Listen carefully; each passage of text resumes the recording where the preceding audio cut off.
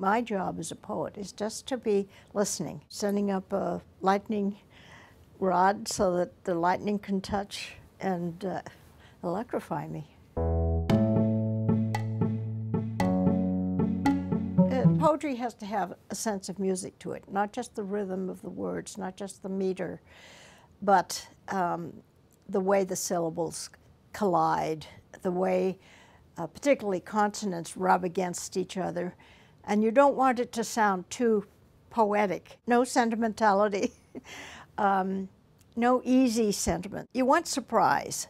You want a sense of inevitability that this was something waiting to be written, and now here it is in the head and on the computer screen and finally on a page.